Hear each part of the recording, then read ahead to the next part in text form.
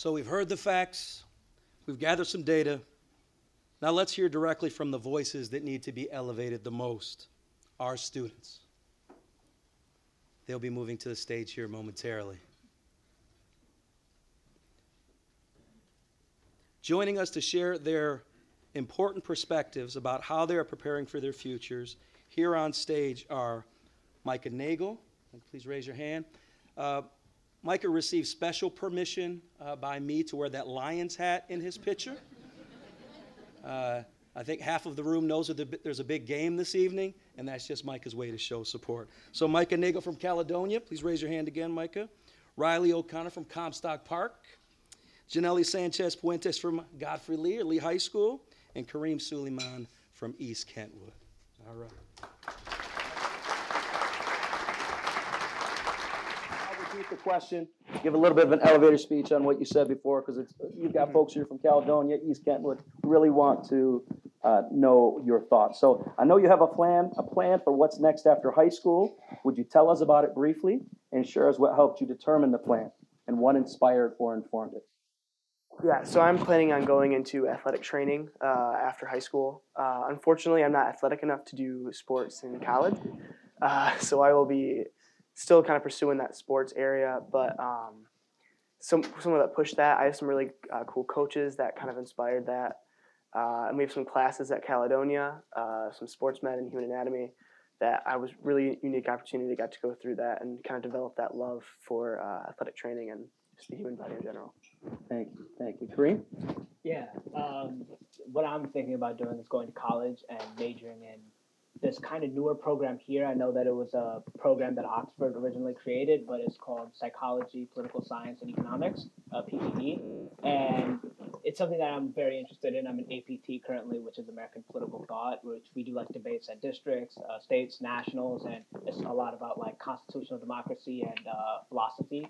And I really got some inspiration, especially while taking this class, taking AP Gov, that this is something that I really want to do.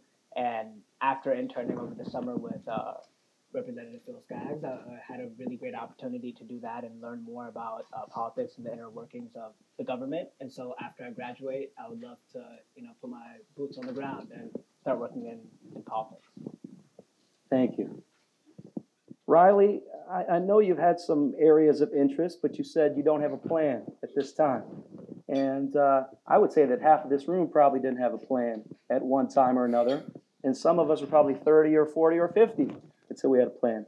What might you need before developing that plan or feeling good about your plan? I feel like I need a lot more information about what I want to do, because I know what I want to do, but I don't know how I'm going to do that. And I don't know what kind of tools I'm going to need or what kind of classes are best for me to take now so that I'm better for the future. So I feel like I need more information on what classes are going to help me do what I want to do. It's very helpful. Thank you. So this is for anyone. So whether you have a plan or not, what are you or your classmates worried or nervous about when it comes to making decisions about what you will do after high school? Jelly, would you like to go? Yeah, so I feel coming from Lee High School and like the students around me, one thing we're mostly worried about is finance.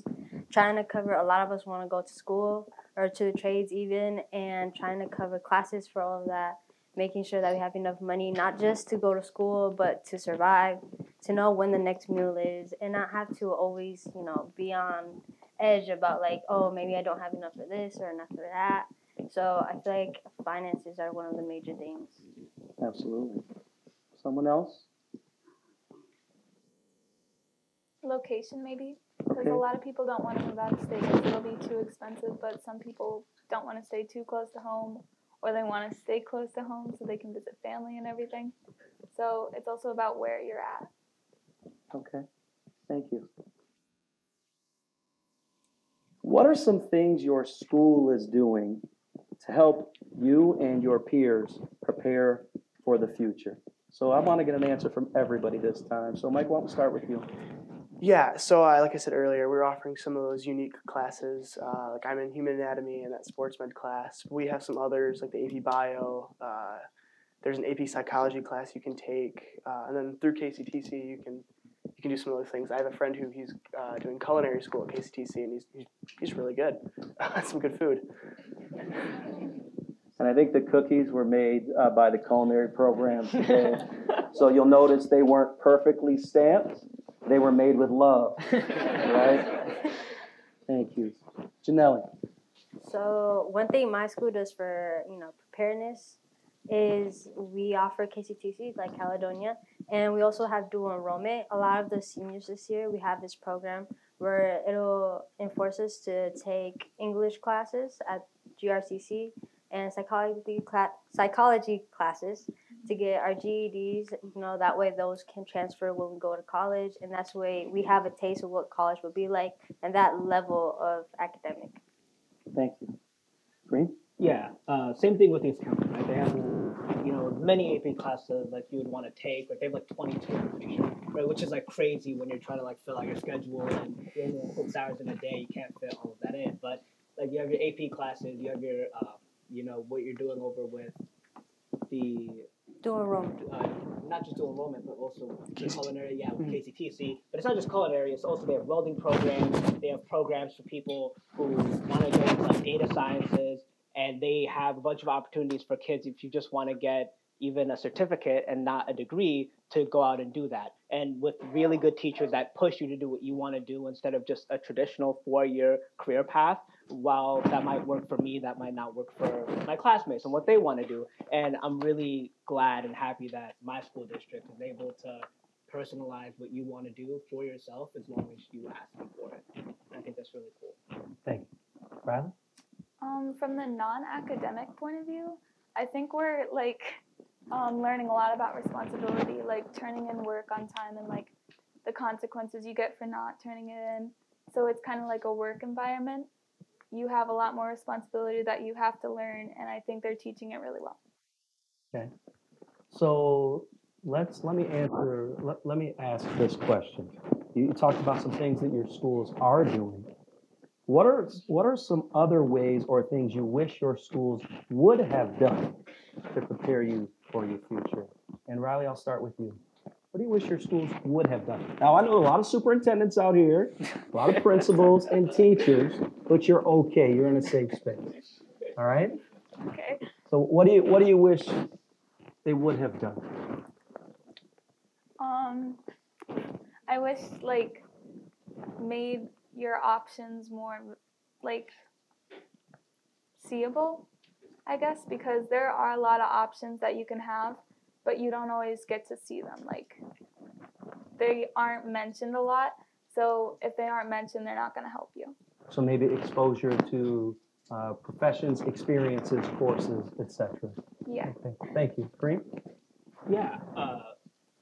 There's always a way that anyone or anything can improve. And so I think what East Kentwood specifically could do is just get a better focus on exactly what the child wants to do, right? Because I know experiences from my friends where they did a lot of things where they thought they wanted to do something, but they weren't really sure. So if there was a test or maybe even a program that we know is very accurate to see what students' interests are specifically, and then from those interests kind of compile what jobs would do those things, right? Because not everyone's gonna fully want to do art, or maybe some kids will, but not everyone's gonna maybe want to fully do business, right? So if you're able to find this middle ground for different careers and different paths in order to do exactly what you love to do, but also still know that you have a wide variety of options, I think that that's really the next step for a lot of school districts.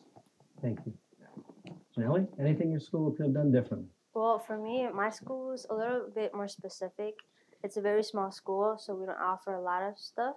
One thing I would recommend my school doing would be offering more resources. We only have one guidance counselor for the whole high school, and I feel especially she focuses more on the seniors and juniors, and a lot of the freshmen and sophomores are kind of just discovering themselves in high school, and they have no guidance. And I would appreciate that guidance to start earlier as well from freshman year, as well as having more diversity with classrooms, maybe more art classes or more music classes.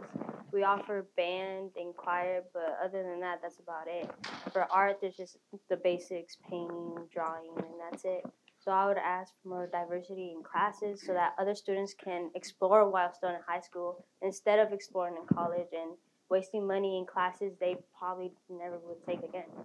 Thank you. Like, Yeah, and I almost kind of going off that point. It almost feels like from a freshman, even as you get right into high school, you're pushed into the college machine. It feels like so you have to know almost right away at some points because you're trying to plan classes around what you want to be when you get to that senior year as you graduate.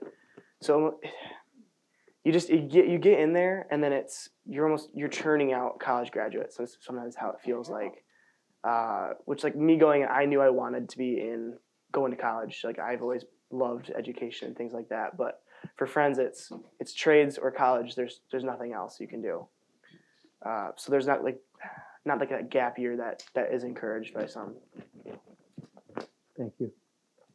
I'll take a couple this time. So, what are some challenges you or your classmates face in achieving your high school plans and goals? Talk to us about some challenges that you have. I feel like the constant fear that you have to do more, right? I can speak from my personal experience where I felt like I've padded out a lot of the stuff that I did at my school. But, there's a lot of kids who feel like the pressure that they're put under to do the best academically and also at the same time do the best in your extracurriculars, right? With sports, with leadership programs, with different things that are kind of like flown at you, right? Nowadays we have, my phone's not in my pocket, it's on the table, but nowadays we have phones, right, that allow you to talk and text and see anything, right? So you just have these like bombardments of things that you can do, and I think like really understanding like what you want to do and specializing in that thing is something that a lot of people struggle with, and same thing with me too. Someone else? Challenges. Riley? I feel like there's a lot of anxiety of younger students when they first reach high school because they feel really unprepared, and then you're kind of just thrown into it and expected to like just be an adult at that point. And then after your freshman year, they kind of stop the babying and it's all just work, and you're expected to get everything done. And I think that's really hard for students to just go from easy classes to really hard classes and expecting to get good grades. Thank you. What do adults need to know, or what advice would you give adults who are guiding you? What advice would you like to give the adults?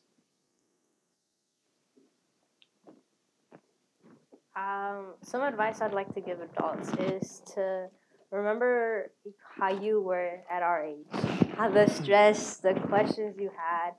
And, I know a lot of us have been asked just today, like, what do you want to do in college? What do you want to do after high school? And we're like, oh, we already have especially us up here, preparing for these speeches and everything. We were like, oh, we're going to do this, and go to this school and do this.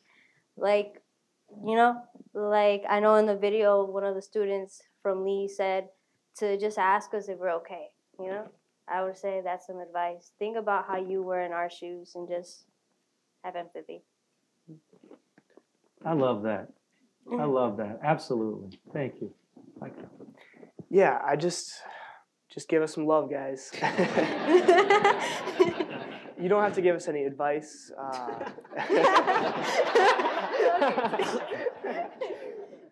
Authentic student voice. Sometimes we just need a hug, Coming home, sometimes I don't want to ask, how was your day? What homework do you have?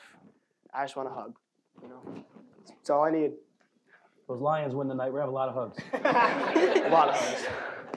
All right, so we're going to end on a really positive note, and I would like everybody to answer. To wrap it up, please share one thing that excites you about your future. Janelle, I'm going to start with you this time. Is that okay? That's fine. All right, let's do it. All right, one thing that excites me the most, but also scares me the most, is not knowing what's next. I kind of like the surprise, but also not knowing what's next. Like, I could end up who knows where, but, that excites me.